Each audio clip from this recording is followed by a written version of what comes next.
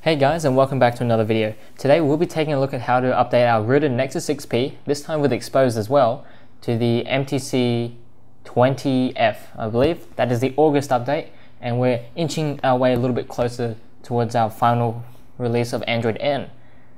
Yeah, so let's get started. Right now, my phone is on the MTC19X, which is the July update for Android 6.01, and today we're going to be updating it to the MTC20F.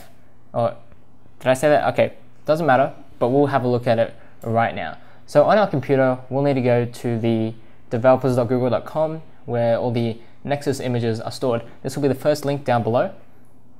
Allow access. Okay, so all we need to do is head over to this website, and I forgot to mention today we're going to be using FlashFire. I haven't done one of these for Marshmallow in quite a while, but it is the same process, but you can choose to use different ones, such as flashing the images individually by fastboot, or using the FlashAll script, which also uses fastboot, but that's a little bit more iffy. But first off, we're going to have to agree to these terms and conditions, and then afterwards we can come over here on the right hand side and click on Angler for Nexus 6P. Now see at the bottom we have the MTC20F, and we can just hit the download link, and I'm going to use my download manager because it speeds up downloads and stuff. So I'm going to save this, of course, and just save this anywhere. We're going to copy it to our phone later, or in fact you could download this on your phone if you'd like, but I'm going to be saving it to where I keep my stash, and we're just going to hit save and start download. So this will take actually a while, and while that's doing so, make sure you have FlashFire. So since your device is already rooted, you should be able to use this, and pretty much all we need to do is install this app. It's on the Play Store. It's very easy. So I'm going to install it to my phone, and of course you can do this on your device, it's the same thing. And of course if you have exposed or a updated kernel that you need to flash, such as the Elemental X kernel, you'll need to download the updated one and also put that in to the actions of FlashFire. So it does flash the new kernel over the old one and all that. So right now while we wait for our factory image to finish downloading, grab all your files that you need, such as the exposed framework and any custom kernels or any other modifications that you need to reflash after updating. Basically have those on your device, somewhere on your device, ready to go. So I'll be back when this is finished. Alrighty, so as you can see, we're finished here downloading. We're going to go to our device and make sure that we can actually access we're going to set the USB type to for file transfers over here, and then we'll be able to access it on our computer. Actually, we don't need that. We're going to use this, and basically we're going to open the folder where it's finished downloading. We're going to copy the factory image to our device somewhere. Now I'm just going to drag it on top here so it copies it to the root of the internal storage. Now this won't take too long. The MTP file transfers are pretty fast, even though you're transferring gigabyte worth of files. So we're just going to wait for this to finish. It won't be too long, and then we'll be able to get set up our FlashFire things. And also, I've read another tip on one of my other videos. Someone left behind a wonderful comment that you probably want to update your TWRP, although you can do that using FlashFire, and make sure, I guess, your Super SU is up to date too if you encounter any problems. So now that's finished copying, we can head over back to our device and do everything from there. So you can see our FlashFire app already installed. It's going to ask for root access. It's going to enumerate the partitions, look for OTAs and all that, but we don't have an OTA. We're going to have a look at flashing the factory image. So we're going to go no thanks, and of course if you do have the OTA, you can check out my other video explaining how to do this on FlashFire, and it's very straightforward. I probably don't even need to make a video. So I'm going to slide that away, and we're going to press plus, and we're going to tap on Flash Firmware Package, and we're going to scroll all the way down to wherever we copied it. So this is where I've copied the MTC20F file. I'm going to tap on that. So it's going to scan the archive for all the images inside. So that's going to detect our image that contains our boot, cache, recovery, vendor images, system, and user data. And of course it's going to look at our radio and bootloader images, although I don't think it flashes the bootloader or the radio images, or some of those protected ones. Although I think you can change that in the settings anyway. So it's almost done. We're going to wait for it to finish scanning the archive, and then we're going to add our extra zip files, such as exposed or custom kernel. So right now we have the options to which ones we want to flash, you can see we can't really touch the bootloaders as they're protected. We can update these through fastboot. So I'll double check that the versions haven't changed, and it's changed the, hold on, just bear with me for a second. Okay, so we want to make sure our boot is selected if we're not running a custom kernel. Otherwise, you can leave that checked and you can pretty much go on to add your custom kernel afterwards. Now let me just double check the bootloader. So currently it's 03.54 and the previous one was, well, I'll wait for that to open. And make sure data isn't checked and the rest, and recovery isn't checked if you want to keep TWRP. So that's it, you can leave the rest like that. Now here it is, 05352, yes. So the bootloader has updated, and I'll show you how to flash this manually afterwards, after we do that. So, okay, that's cool. We're gonna hit check once we're happy with this selection. We're gonna flash the boot image, system, vendor, and cache images. We're gonna hit OK, and we're gonna add another zip file here, add zip or OTA, and we're gonna navigate to wherever our exposed framework is. And there it is. So this is mounting system read and write. Yeah, that's fine. I'm gonna leave that. And you can also flash a custom kernel like that as well. And tap on this reboot one, and we're gonna tap reboot bootloader. And we're gonna check that because we wanna flash the latest bootloader image instead of having the old one. And of course, our radio image, I believe, has changed. No, it hasn't. So we just need to update the bootloader afterwards. So I'm going to change that reboot function back into the bootloader rather than booting up into Android.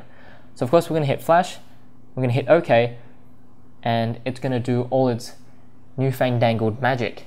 Now, while that's doing the magic, we're going to head back over to our computer here, where we're going to extract at least the bootloader image out of this.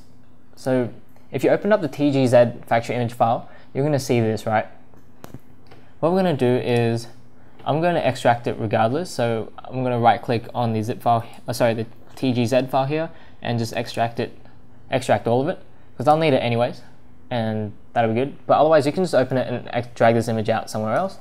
You also need Android tools. So this is looking sloppy already, but I think we'll get this to work. So if I go on my basket build, you also need Android tools, which I'm pretty sure you guys do have. And let me just go replug my Ethernet cord in. Okay, so plug that in and it should work now. And you just need the Android tools folder, which pretty much just has all the fastboot.exes and stuff like that. And that is what you'll need to get. So if I just make a new folder, it's in Android. I have already extracted here. So your ADB, I'll just open the zip file, sorry. So these are the files that you need, and just extract them anyway. I've extracted them into this folder filled with crap. And once it's done extracting, we're just going to open the folder, make sure it's ready to go. Now, where'd it go? Yeah, 20F. So we're going to be using this bootloader image and of course the platform tools to flash this. So let's get it ready, shall we? While we wait for this to almost finish, you can see it's flashing the vendor image right now. So in an empty space in your folder where the adb.exe, the two DLLs, and fastboot is located, all you need to do, without anything selected, so nothing highlighted like that, so click off, and you want to hold shift on your keyboard and press right click, and that'll open a command window to that directory, which saves us a lot of time for changing directories. Well, it could be pretty fast if you're kind of affluent with all the CMD mabobbies, but some people aren't. So what we're going to type here is, so you can see it's finished as well, and that's going to boot into the bootloader, which is what we need. I'll also assume you already have drivers for this installed, and I won't have to go over that. But if your phone is not detected here when you type in, let's just type in fastboot devices to make sure our device is here. You can see the serial number pop up on the command prompt, and that means your device is connected properly. So if you don't see anything there, it's just blank, I would like to invite you to have a look at my drivers installation video so you can make sure this works.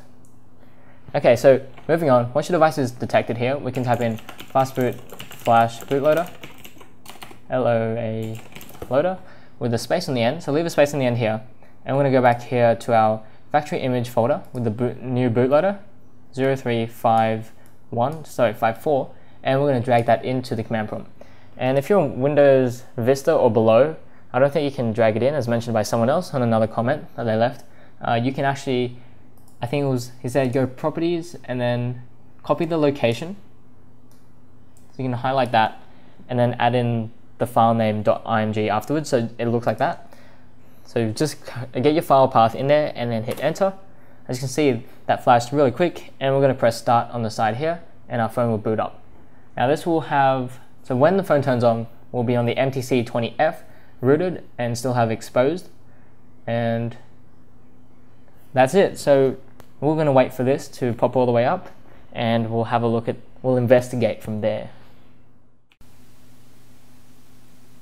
Alrighty, so our phone is finished optimizing apps and you can see it booted fine.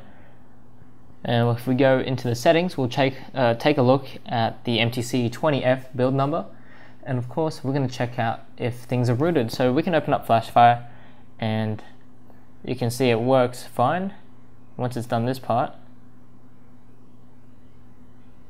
Yep, it's done. So we can kind of tell that Super SU is working. We can even open the app and it'll tell us that everything's fine. Those are my previously accepted apps, which is great. And of course, exposed installer. If we have a look at the framework, you can see it's installed at the top.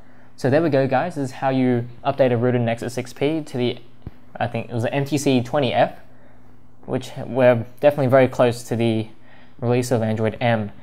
And if you haven't seen already the really cool, the new launches that are supposedly coming out with the new Nexus phones and whatnot, that will look spectacular, in fact.